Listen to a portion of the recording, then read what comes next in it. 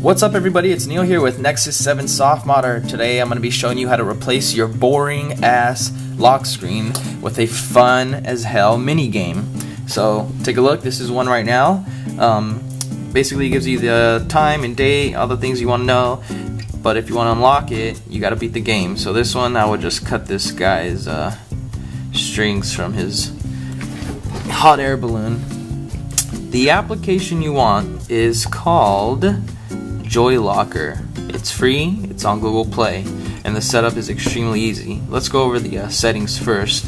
In the case that you do want a password or some type of security, just go to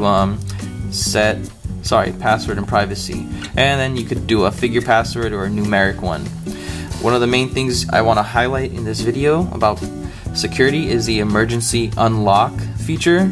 So in the case that you for some reason don't know how to beat the game that you set, you can do this secret action by pressing volume up plus the back key, the soft key, and it will unlock your device.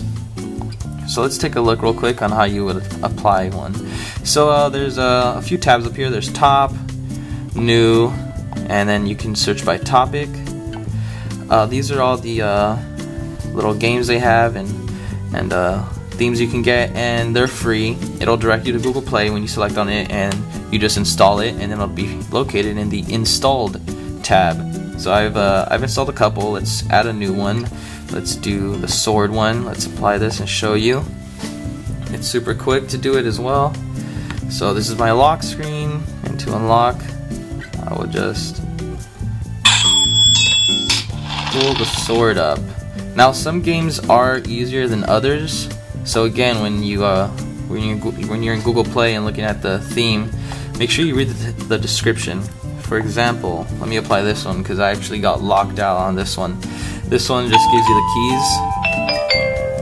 keys. So I'm thinking I need to press all the keys to unlock it, or press the corresponding colors with the time down here.